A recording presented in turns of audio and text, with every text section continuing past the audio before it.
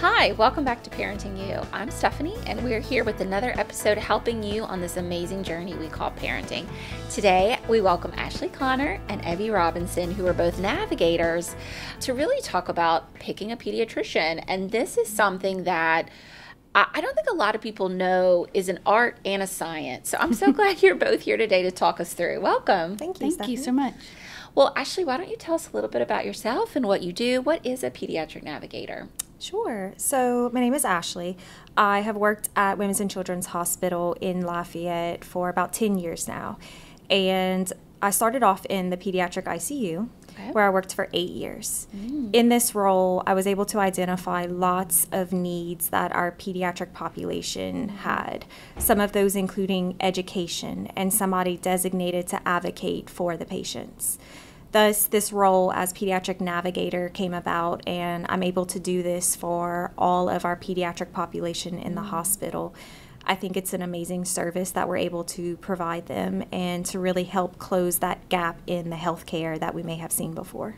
I love that. You said as an advocate, you help teach, but you also advocate for them and for what they may need. I love that. Yes, ma'am. And Evie, you're similar too. You're a navigator, but on the pregnancy side. Right. So tell us a little bit about that. So I navigate moms throughout their pregnancy until their baby's born, and then typically we meet in the middle, and then they go to Ashley. So we kind of go hand in hand. So I do the education and advocacy before the baby is born, and then turn it over to Ashley. What we're here today to talk about is picking a pediatrician. And a pediatrician is somebody that could be with you for 18, 20 years. Sure. So you're really starting a new relationship. Ashley, tell me why it is so important to pick a pediatrician even before the baby's born.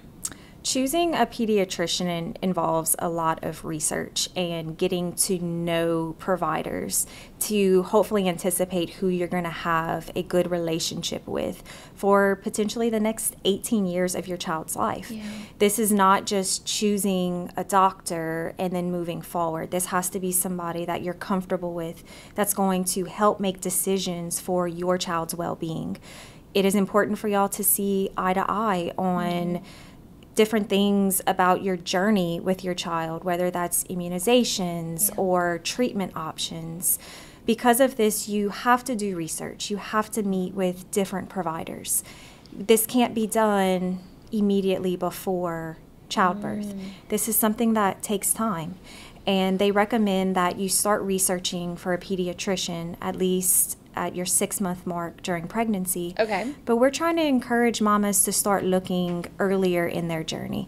And whenever they find out that they're pregnant, to start talking to friends, start talking to their providers, finding out what options are out there. Because there are a lot of pediatricians and a lot of options. Well, that's so interesting so that's what I was going to ask you about. Well, how do we go about picking a pediatrician? What's the process? Do I just go with, maybe some people may just go with who was their pediatrician if they're still in practice, but what's the process like? So usually whenever I speak to families, I recommend that they start with talking to family and friends. So we most often know of people that have children and they have pediatricians. They can tell you about the good and the bad things about certain providers and maybe the way that they practice. You can also get recommendations from your OBGYN. They sometimes have providers that they are in line with, that they may have had experience with, and they can give you guidance. There's also providers that are listed on insurance plans. And so no matter what insurance plan somebody has, there's always those providers that are in network and covered. That's always a good place to start as well, to find out which providers are within your network and will be covered. Well, Evie, tell me about some of the guidance you give to pregnant moms when it comes to selecting a pediatrician. So I tell moms to start thinking about choosing a pediatrician around the 6th month of pregnancy. You want to look at, is that pediatrician covered under your insurance? How accessible is that pediatrician as far as whenever your baby's sick? Are you going to have a same-day appointment, or is it something that they're just going to give you advice over the phone about? All those things are important.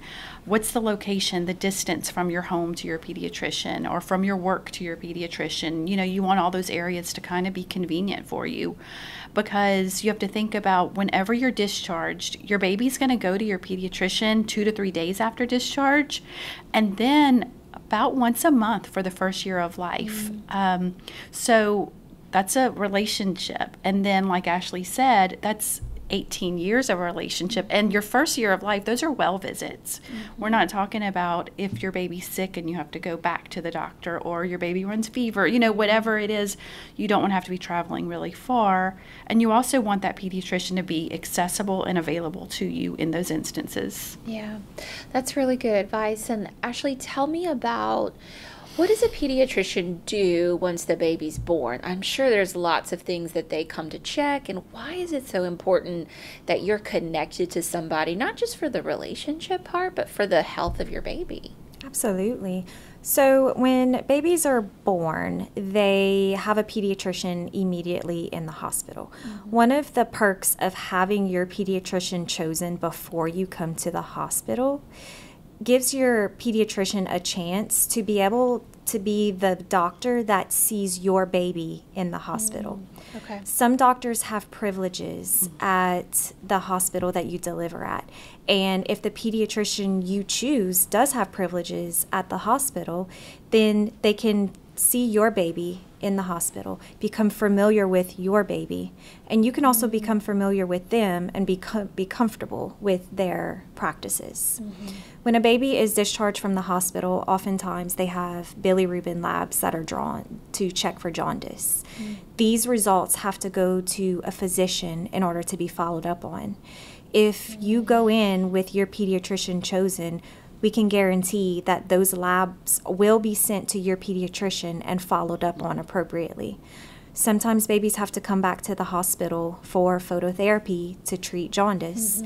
If we know who to contact with those abnormal lab results, we are able to get you back to the hospital sooner. Yeah, and it may feel scary, but if there's no doctor to send those results to, that may go unnoticed. We have seen a delay in care sometimes because we are trying to track down a parent to find out who their pediatrician is in order to get those results reported to the correct physician. What about ongoing check-ins? So you mentioned, Evie mentioned that you're going to go about once a month in that first year. Tell us about kind of what to expect in that maybe first year or two of relationship with that pediatrician. Yes. So every baby that is discharged from the hospital, we like for them to be seen by a pediatrician within 2 to 3 days of discharge. This is what we consider our first wellness visit. So at this appointment, baby's weight is checked, their bilirubin levels may be checked, their feeding efficiency will be touched upon as well to make sure that we are eating enough and gaining enough weight as expected after birth. Okay. After this point, babies usually go to their pediatrician about every 2 months for wellness check and also for immunizations. Yeah.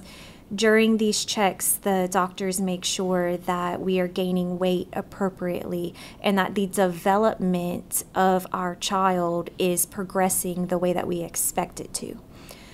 If we attend all of these wellness checks as scheduled, we have a greater likelihood of catching developmental delays or anything outside of the norm sooner so that we can intervene appropriately. What advice do you both have for parents who are picking maybe a pediatrician for the first time, or even parents who maybe have a pediatrician and aren't loving that provider or that clinic? What are some pieces of advice for those who are considering making a switch or choosing for the first time? I refer to a pediatrician and a parent as a relationship.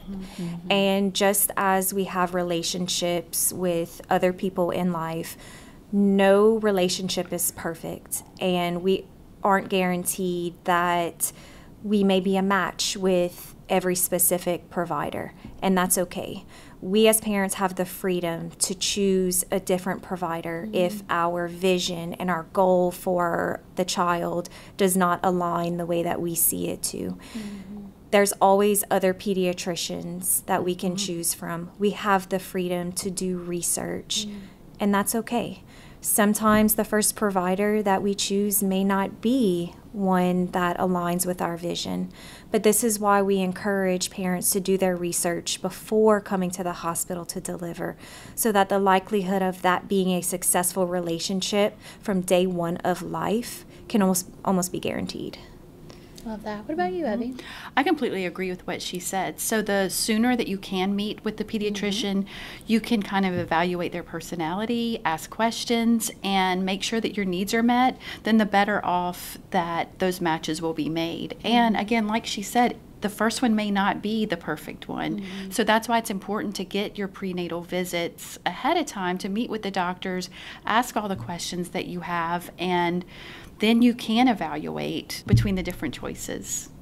Well, Evie, tell us some questions that maybe we can ask if we're looking for a pediatrician while we're pregnant. What could we expect?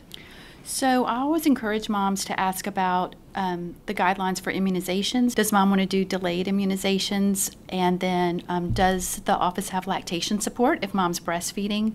Does the office have weekend hours? Do they offer virtual visits? Do they have extended hours? I think those things are important, especially with a brand new baby, new mom. So you want to have a line to that office. Yes, you want to have a dotted line to that office to make sure that if anything should happen, or especially with breastfeeding, to have that extra support. Yeah. Well, and Ashley, what about families who maybe are moving into the area or new to the area, need to find a pediatrician? What are resources that they can tap into to help with that? So if a family currently has a pediatrician, they can always start by asking for recommendations from their current pediatrician. Oftentimes, doctors know of reputable providers within other areas and are able to give us some good guidance. Your current pediatrician will be familiar with your values and the things that you find important for your child. So most likely they'll be able to recommend a provider that will see things the same way that you do. You can also reach out to the local hospitals if the hospital has a role similar to our pediatric navigator at our hospitals. We have resources that we can provide that will help you identify pediatricians within the area. Oh, that's great. You can also ask your new neighbors or your new colleagues at work. Oftentimes, other people that we come into contact with have children, and they're familiar with pediatricians within the area. I know that for me, several of the families in our office all see the same pediatrician, but just because we've shared, oh, you should go see, them. And so it really is good to ask for friends and family. That's a good point. I think this conversation is so important because we may not have been taught growing up what to know about this. We just don't know what we don't know. And how do we reflect on all these decisions we have to make for ourselves as well as our child as we think about selecting a pediatrician? Whenever we become parents, we have to make a lot of decisions for the well-being of our child, and this starts immediately after delivery. Whether if it's doing skin-to-skin immediately or doing delayed cord clamping, we have to make those decisions that we think will best benefit our child. And that extends to selecting a pediatrician for our child, and a pediatrician whose values align with those of ours. Whether that's our view towards medicine and how often we see our doctor, all of these things become important through our journey. And so knowing that for ourselves really helps us set up a good relationship with that pediatrician, because we can find someone who aligns with the things we've already thought about and come to a good conclusion for. Absolutely.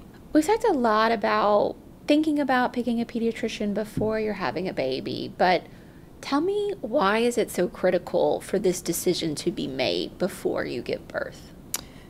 Yes, there are two things in particular that can be detrimental to a baby's life within that first 28 days of life. One of those things is hyperbilirubinemia, which is commonly referred to as jaundice, and also the newborn screen that is sent off whenever a baby's born. The newborn screen tests for genetic abnormalities, and some of these abnormalities can be detrimental to a baby's life if something isn't done to intervene early. We have to have a pediatrician to report those values to sometimes 28 to 30 days after you have gone home from the hospital with your baby.